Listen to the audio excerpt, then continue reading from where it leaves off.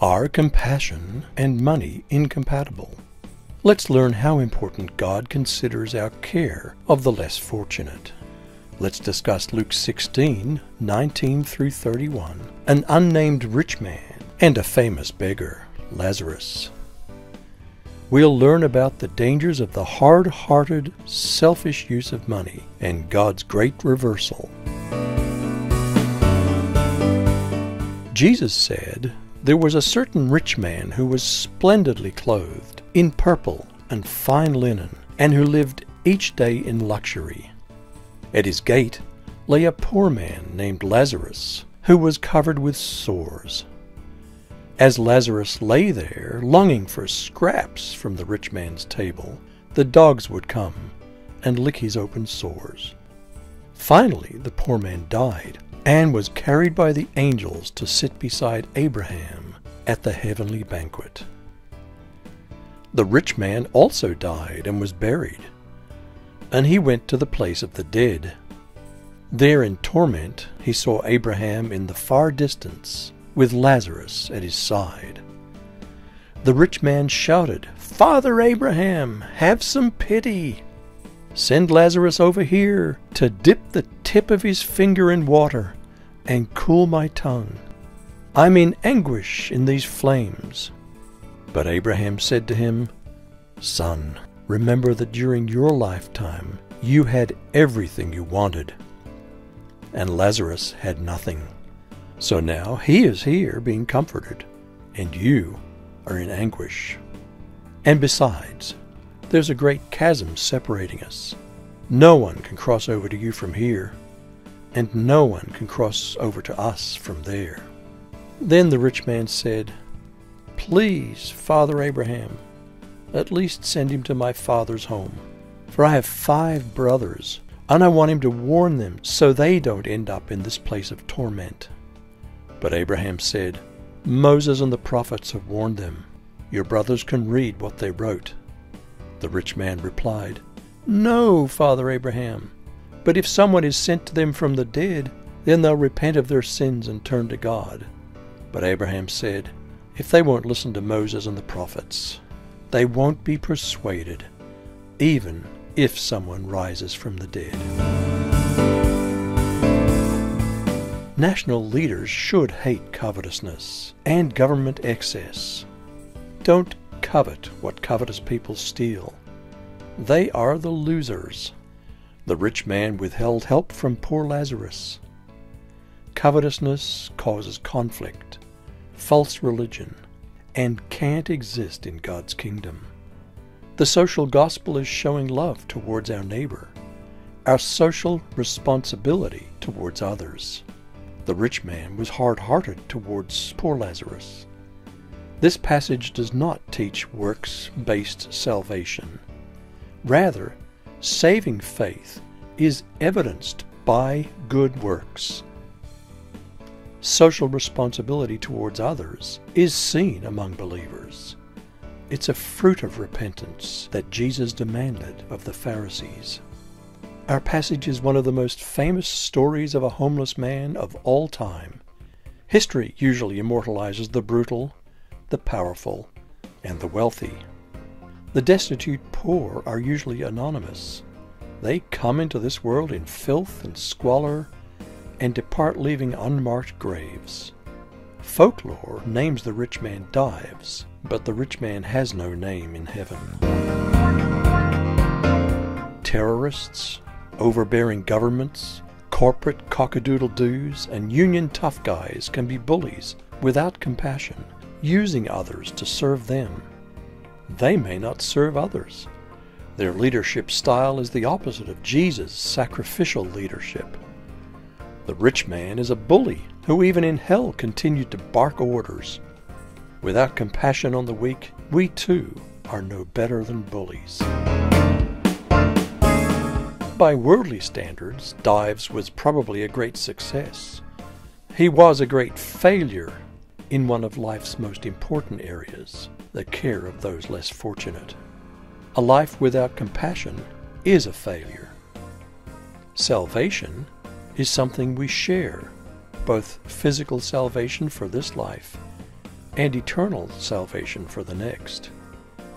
Lacking compassion is one of life's greatest ethical failures.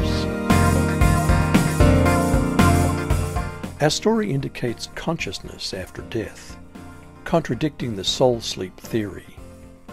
Jesus told the thief on the cross that today he would be with him in paradise, absent from the body and at home with the Lord, departing this flesh.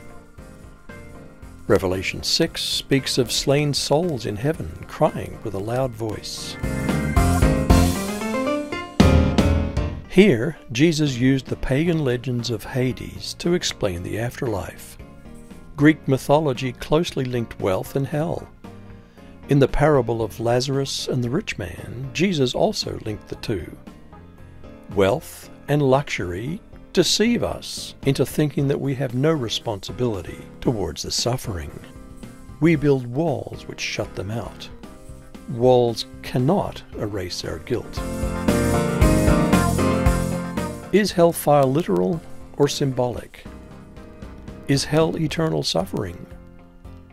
Is hell annihilation, where people perish, experience destruction, become ashes in a second death? Many questions remain unanswered. Heaven is good, hell is bad, so let's choose heaven. Thanks to Ed Hill, 3 reasons not to go to hell. I don't want pain and suffering. I don't want bad company. Hell is full of people who hate you and will hurt you. I'd rather be with the one who loves me, died for me, and gave up everything so I could live with him forever. Life after death is sometimes called the Great Reversal. Possessions and status are unimportant. What was the rich man's problem? It was not his wealth, but what it did to him. He neglected his obligation under Moses and the prophets to look after the less fortunate. He knew Lazarus by name, and therefore had no excuse for letting him suffer.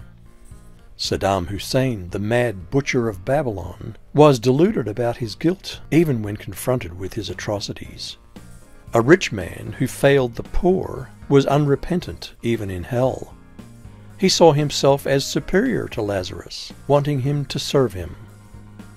Wealth and power delude us into thinking we are superior, yet we must all serve one another. Abraham reminded the wealthy man that he had the means to make a difference. Wealth and power are not tools for self-indulgence, but for service to others. Relief of suffering was the neglected responsibility of the rich man.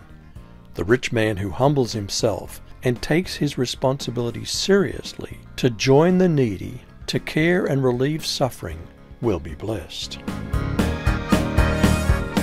The problem of the rich man was not his wealth, but his hard heart. Throwing a few dollars at the poor is a small step. Long-term solutions to poverty are needed. The Good Samaritan got involved. The Christian life is easily counterfeited. God is seeking a compassionate people who will get involved in relieving the suffering of the poor. When the British royal family asked for money from poor funds to heat their palaces, it highlighted how out of touch the rich can be. Lazarus was reduced to passively accepting his plight. In Greek, it says he was dumped at the rich man's gate to beg, indicating his immobility. His only hope was in compassion from others. There is a divide between rich and poor, gates, walls, and separation. God may enforce our decisions in the next life. Lazarus was too poor for health care and couldn't tend to his own sores. He was also forced to beg for second-hand food. After he died, the gulf between them continued, but this time the tables were turned.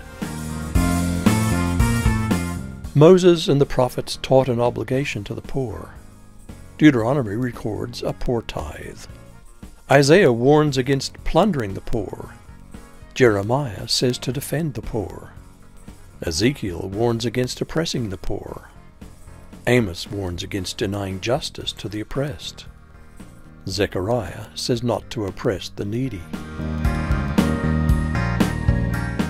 The extent of human knowledge and the trustworthiness of human reasoning limit how evidence is believed. Even outside religion, faith determines what is believed. The rich man wanted someone from the dead to warn his brothers. But if they don't believe the Bible, they won't believe someone rising from the dead. More evidence cannot convince a hard-hearted person against their will. Hard-hearted selfishness leads straight to hell. Let's take whatever wealth that God has entrusted to us and use some of it to love our neighbor as ourselves.